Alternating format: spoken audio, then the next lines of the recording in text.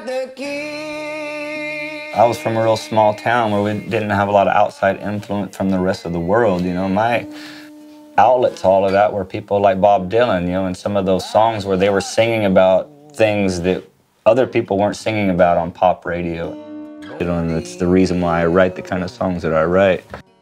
So I'm always interested in if that was the same for other people, especially to meet other songwriters that I'm inspired by.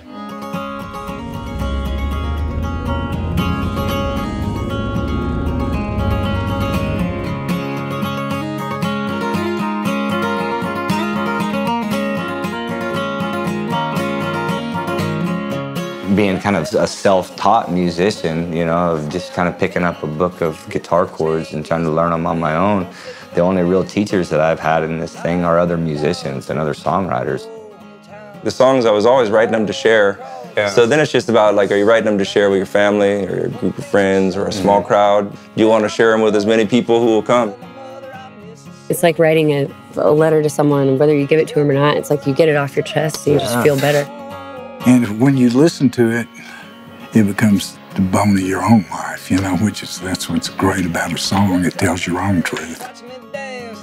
It's been pretty cool when you can have somebody that kind of puts down their guard and leaves their ego at the door and will walk in the room and sit down with you.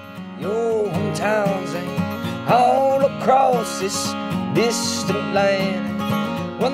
I've been pretty fortunate to get to play with musicians from all over the world, and it reminds you of what a universal language that music is. Tell my mother I miss her so. Tell my mother I miss her so.